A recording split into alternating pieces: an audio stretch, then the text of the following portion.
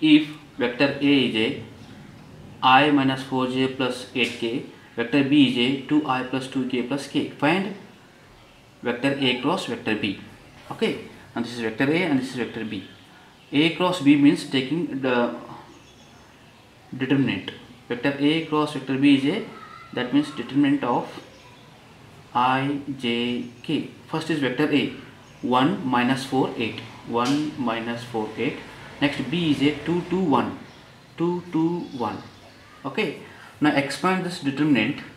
I into minus 4 into 1 is a minus 4 minus sign, and this is a 16 plus minus plus, then minus j.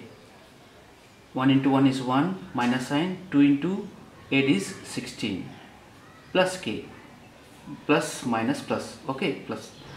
Next is 2 minus sign, 2 into minus 4 is minus 8, and this is plus 8, and this is equal to minus 20i minus 15 minus j is a plus 15j, and this is 10k. Now this is required vector A cross vector B. This is solution.